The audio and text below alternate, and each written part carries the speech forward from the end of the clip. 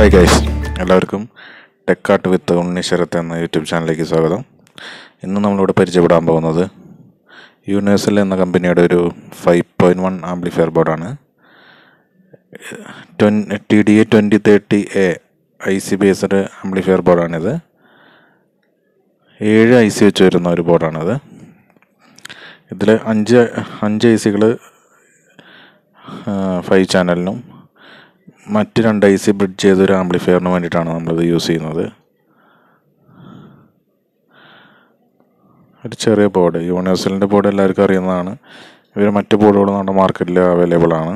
നല്ലൊരു PCBയിലാണ് ഇവരെല്ലാ ബോർഡുകളും വരാറുള്ളത്.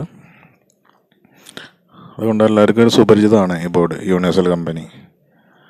ഒരു ചെറിയ ബോർഡാണ്. ഇതൊരു ചെറിയൊരു ആംപ്ലിഫയർ ക്യാബിനിലേക്കൊക്കെ സൂട്ടാവുന്ന ഒരു ബോർഡാണ്. ഇതാണ് PCB. നല്ല ഫിനിഷിങ്ങിലുള്ള PCB ആണ്. ഒരു ഗ്രീൻ മാസ്കിൽ വന്നിട്ടുള്ള ഒരു PCB. ഒരു വളരെ ചെറിയ നല്ല കമ്പോണൻറ്റുകളാണ്. കപ്പാസിറ്ററുകളായാലും തന്നെ നല്ല ഇലക്ട്രോണിൻ്റെ കപ്പാസിറ്ററുകളാണ് ഇതിൽ യൂസ് ചെയ്തിരുന്നത്. അതുമാതിരി തന്നെ IC ആണെങ്കിൽ STയുടെ ICകളാണ് ഇതിൽ യൂസ് ചെയ്തിട്ടുള്ളത്. TDA 2030A എന്ന IC ആണ് ഇതിൽ യൂസ് ചെയ്തിട്ടുള്ളത്. നിങ്ങൾക്കറിയാം, അതിൻ്റെ ഔട്ട്പുട്ട് പവർ 18 വാട്ടിൻ്റെ അടുത്ത് ഔട്ട്പുട്ട് പവർ കിട്ടുന്നതാണ്. ബ്രിഡ്ജ് ചെയ്യുമ്പോൾ ഒരു 36 വാട്ട് ഔട്ട്പുട്ട് കിട്ടുന്നൊരു IC ആണത്.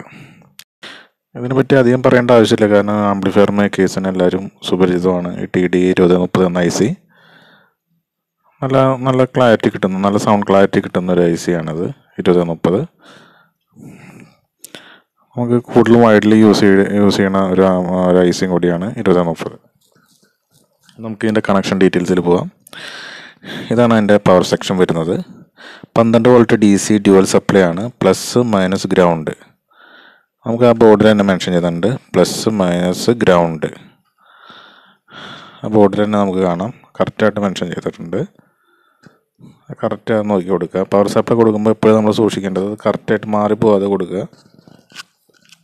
മാറിപ്പോയി കഴിഞ്ഞാൽ നിങ്ങളുടെ പൈസ പോകും എന്നുള്ളതാണ് അതിനൊരു ഗുണം, അല്ലാണ്ട് വേറെ ഒന്നുമില്ല.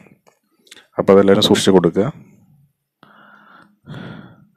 അതുപോലെ തന്നെ ഇൻപുട്ട് സെക്ഷൻ നമുക്ക് കാണാം. IN എന്ന് പറഞ്ഞിട്ട് നമുക്ക് മാർക്ക് ചെയ്തിട്ടുണ്ട് അവിടെ. ഇൻപുട്ട് സെക്ഷൻ 6 ഇൻപുട്ട് സെക്ഷനുകളാണ് ഇതിൽ വരുന്നത് ഈ ഒറ്റ ബോർഡിൽ. അത് ആ ബോർഡിൽ തന്നെ കറക്റ്റായിട്ട് മെൻഷൻ ചെയ്തിട്ടുണ്ട്, IN എന്ന് പറഞ്ഞിട്ട്. ഇതാണ് അതിൻ്റെ ഇൻപുട്ട് സെക്ഷൻ വരുന്നത്. ഇൻപുട്ട് കണക്ട് ചെയ്യേണ്ട ഏരിയ ആണത്. ഇൻപുട്ട് കാണാൻ സാധിക്കും.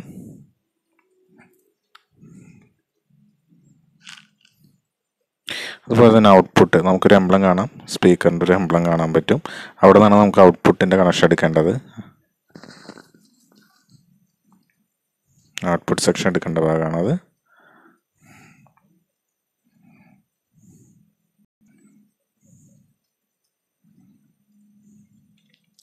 ഇതാണ് നമുക്ക് ഔട്ട്പുട്ട് എടുക്കേണ്ടത്, കാണാൻ സാധിക്കും. 6 ഔട്ട്പുട്ട് ഏരിയ.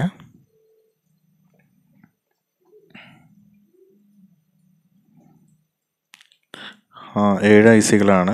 ഓരോ IC 5 ICകൾ പെർ ചാനലും പിന്നെ 2 IC സബിനും. അത് ബ്രിഡ്ജ് ചെയ്തിട്ടുള്ളതാണ്. ബ്രിഡ്ജ് ചെയ്ത ഒരു IC ആണ് നമ്മളിപ്പോൾ കണ്ടത്. 2 ICകൾ ബ്രിഡ്ജ് ചെയ്ത് ഒരു ആംപ്ലിഫയറിൻ്റെ ഭാഗം. നമ്മൾ സാധാരണ ഒരു 12 വോൾട്ട് 5 ആംപിയർ മിനിമം 5 ആംപിയറെങ്കിലും കൊടുക്കണം. കൂടിയാൽ അത്രയും നല്ലത്. ആംപിയർ കൂടുന്തോറും അത്രയും നല്ലതാണ് അതിന്.